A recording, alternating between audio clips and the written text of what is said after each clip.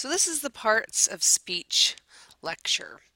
All right, the parts of speech have to do with like things like nouns, verbs, adjectives, adverbs. These are sort of the building blocks of the English language. You would have learned this in third or fourth grade, and it wouldn't have meant a lot to you after that because you already knew what they were. But sometimes knowing the language that English teachers use is really helpful for students. And so this is just designed as sort of a refresher to things you have learned, just a quick reminder. So there are 8 parts of speech. There's noun, verb, adjective, adverb, conjunction, preposition, article, and interjection. Most students are pretty familiar with noun, verb, adjective, and adverb, so I'm going to go through those pretty quickly and then explain conjunction, preposition, article, and interjection a little bit more slowly. All right, so nouns and verbs. So your noun is a person, place, or thing. All right, you might have thought of this as also as the subject. It's the thing that the person or the object is doing something. All right, so girl, corner, book. Now, in the worlds of nouns, there's 2 other kinds of nouns. There's a proper noun, all right, and that's like a specific girl, a specific corner, a specific book. So in this example, Cher is a specific woman. Denver is a specific place. All right, the Capitol building is a specific thing. All right, you wouldn't necessarily say every campus is capitalized, but if you were saying Missouri State University campus, then that would be capitalized. All right, there's also a pronoun. All right, and this refers back to your main noun. So your girl, your corner, your book. All right, now you wouldn't refer to a girl as an it, all right, because that's just rude. All right, she's a she. The corner is an it because it's neither male nor female.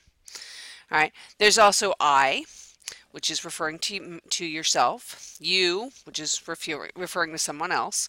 He, she, and it, all right, are other people. They is a group of people. We is a group of people including yourself. Y'all, which is like not just some of y'all, but all y'all. All right. It's sort of the plural you. All right. And then a verb is the action of the sentence. It's also the beginning of the predicate if you've learned it that way. All right, and so you have a girl, a corner, a book, which is doing something. The girl is running.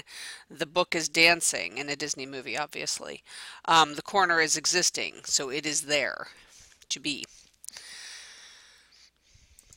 Adjectives and adverbs, are the things that modify your subjects or verbs. All right, so they're descriptors. Red, sharp, long nails. So nail is your noun. Red describes it, sharp describes it, long describes it. All right, adverb modifies your verb. All right, so she danced. Well, how did she dance? Well, quickly, lightly, completely. She danced like she was,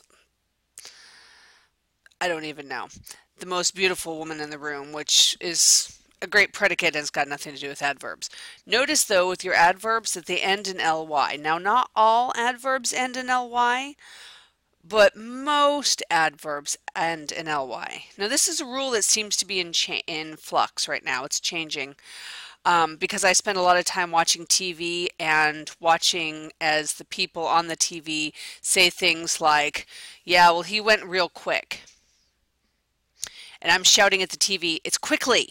He went quickly. And I don't know why this is changing, and when I'm in charge of the world, things will be different. But in the meantime, when you are writing, you want to be more formal, and so therefore use the quickly, lightly, completely. Use your LYs. All right, conjunctions. So these are things that hook together different ideas. All right, there's 2 kinds of conjunctions. All right, so there's coordinating conjunctions. Now there's only 7 of these, so if you memorize these 7, you don't have to memorize the subordinating conjunctions. All right, and so these are and, or, nor, for, but, or, yet, so. And yet. Did I say that? I don't know. All right, so here in our example we have the ball bounced into the street. So the ball bounced into the street. That is a full sentence right there. The little girl followed it. Also a full sentence right there. All right, and here is hooking together this sentence and that sentence. All right, and it's doing it with a comma. Now, subordinating conjunctions show relationship in terms of one is more important than the other. So those are things like since, because, while, as, if, which, when. There's a lot of these. So you want to sort of have a list. I think about them as Wabasoo.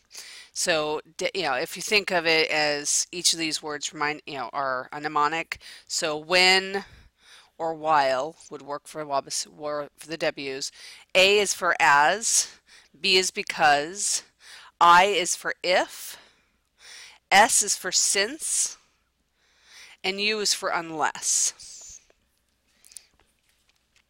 All right, so in this case, the ball bounced into the street while the little girl followed. All right, so the little girl follows a full sentence, the ball bounced into the streets a full sentence, while is hooking them together. Notice that it doesn't have a comma.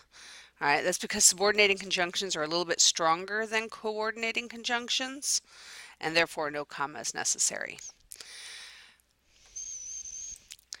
Prepositions, articles. All right, preposition tells directions.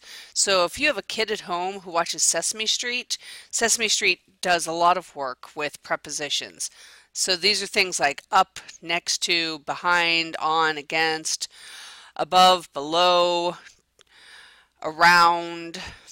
All right, these just tell directions. All right, and Sesame Street does a really good grounding of that if you want to watch it. Articles are your things that say a, an, or the. All right, and they signify general or specific. So a is one of many, but it is general. So a book at a library, a poster at the shop, a chair in the room.